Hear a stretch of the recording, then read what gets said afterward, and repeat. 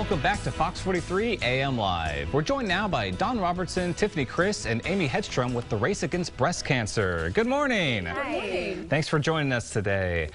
And so the 5K run walk is just around the corner on October 1st. Yeah, tell us about the event for people that don't know about it yet. So the event, like you said, is on October the 1st. It starts at 9 o'clock.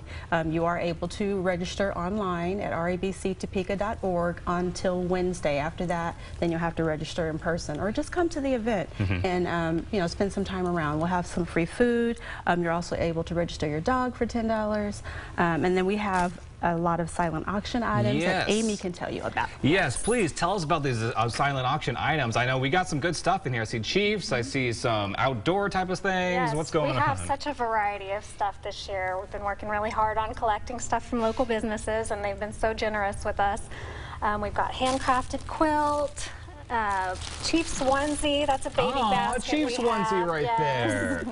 And then a golf basket. Great Life has 4 passes. Let's show that for the camera. In there. All right. And then a Good Royals one, but there's so much more. These are just a couple that I brought. There's, I think 59 in there right now, and they're still coming in. Any other highlights that you could think of that's been on the silent auction? Other sports stuff, lots of quilts, some quilt hangers, lots of gift cards. Lots of gift cards. Okay, now sounds like a pretty good range of stuff. I love this Chiefs blanket and onesie right there. That's perfect for the new Patrick Mahomes fans, I would say.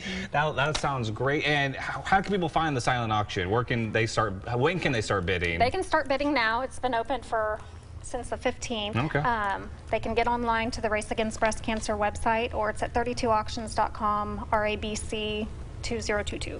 So. Okay, and when does the bidding close? It closes at 10:30 on October 1st, Saturday morning, so that we'll finish it during the race, and people can pick up their items if they're at the race, and if they don't have to be at the race, I can contact them if they win something, and they can come down and pick it up. So yeah, you don't have to be present to win. That's good. That's good.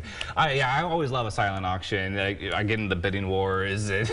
Sometimes I just need that. Very competitive. So I'm definitely going to check out what your full list of items that's on sale there. And with the fundraiser, why is it so important to kind of raise money for breast cancer awareness, if you will? Right. Well, this is our major fundraiser, and the Race Against Breast Cancer is passionate about seeing breast cancer caught in its early stages, when it's most treatable.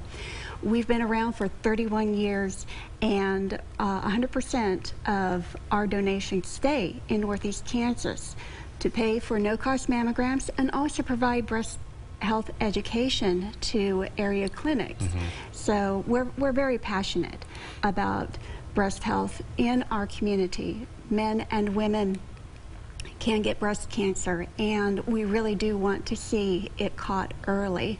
Definitely, yeah. Like I said, earlier in the show, we just mentioned that the studies said people that are just sitting down a lot kind of increases your risk. I think the 5K run is the perfect solution for this thing. Exactly. Absolutely. Our 5K run walk event gives us an opportunity to provide education to the community about the importance of what we do, but also to recognize breast cancer survivors such as Tiffany and Amy. We have a gift for registered participants who are breast cancer survivors, and we also want to give their families an opportunity to gather around them and support them in a fun, active event. You can walk, you can run it. The majority of our participants walk it.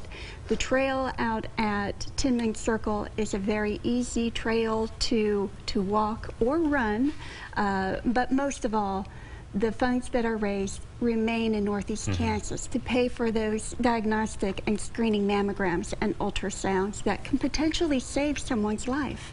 That's wonderful. I absolutely love that. And for anything you'd like to say to the women out there that maybe are hesitant to go to the doctors to get checked up, or maybe they just don't realize that they have signs all of a sudden like, oh no, I should go to the hospital and get checked? They need to go. If you have any feeling or something that's just not right, you need to go get it checked out just for peace of mind, and just to make sure that you are catching things early. That is the main thing of the breast cancer, is catching it early. All right, well, that's good. That's good to know. That's great advice right there. Yeah, don't be ashamed of going to the doctors and checking it out. Advocate for yourself. Definitely. If you feel something's wrong, stick with it. Yep. That's great. Well, thank you, ladies, for joining us today. And for more information, you can go to rabctopeka.org.